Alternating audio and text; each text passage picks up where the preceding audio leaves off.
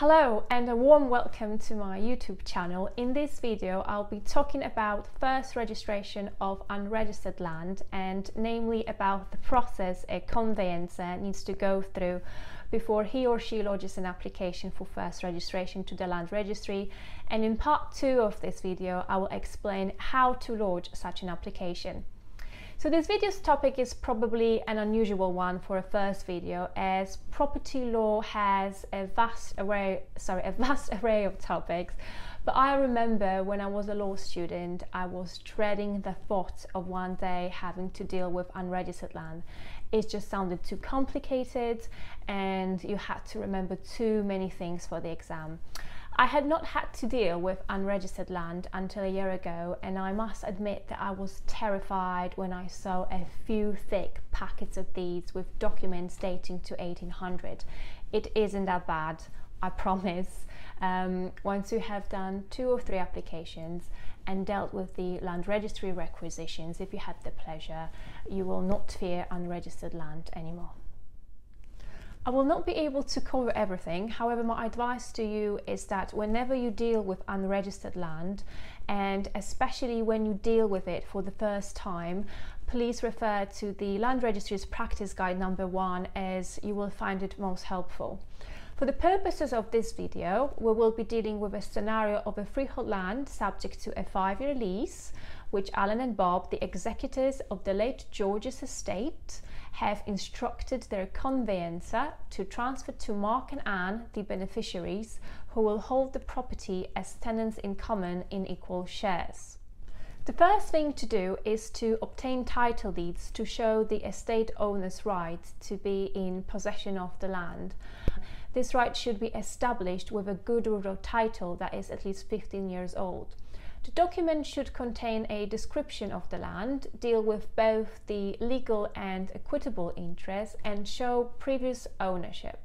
So this would mean identifying a deed to use to commence the chain of ownership, which will end with the current estate owner. Take the following scenario. In this scenario, you will have to go back to 2003 at least to find a good root of title. However, the first good root of title is in the sale document from Bruce to Jamie in 1990. Once the root document is established, an unbroken chain of ownership right up to when the property passed to the executors must be shown.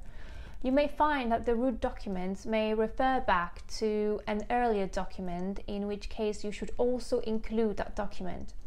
You will need to repeat this process until you get to a document which does not refer back to an earlier one. In case of the late George, in our scenario, the legal title will have passed to the executors, therefore the grant of probate will also have to be produced as part of the chain of ownership. The deeds must also be checked for any mortgages taken out by the late George and previous owners, and they must be included in our application for first registration. When a mortgage is paid off, the mortgage deed will have a note by the lender confirming that the mortgage is repaid, and it will be signed and or sealed by the lender. If any mortgages are not paid off, they may be binding on the property, therefore inquiries must be made of the lender. You must also check that if the documents that form the chain of ownership are originals, and that they are properly executed, and that the appropriate duty has been paid. You will also need to apply for an official search of the Land Charges Register in Form K15.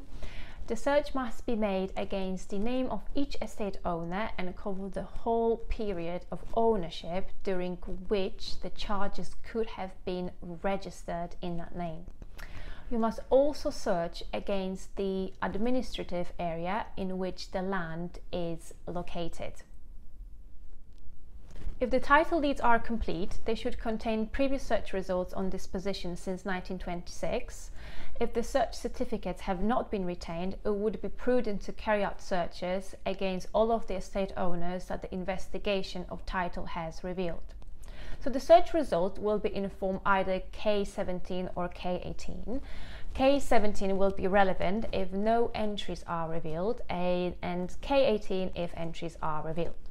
However, if you think that one of the entries may affect the land being registered, you should obtain a copy of that entry from the Land Charges Department and a copy of the document to which the entry relates to. Only then you'll be able to establish the relevance, and if relevant, certify next to that entry on the actual form that the entry affects the land being registered. And the last bit I will talk about is the plan. So the general rule is that a plan for first registration must be prepared to a suitable scale and based on the Ordnance Survey map. You may find, however, that one of the documents in the chain of title contains the plan.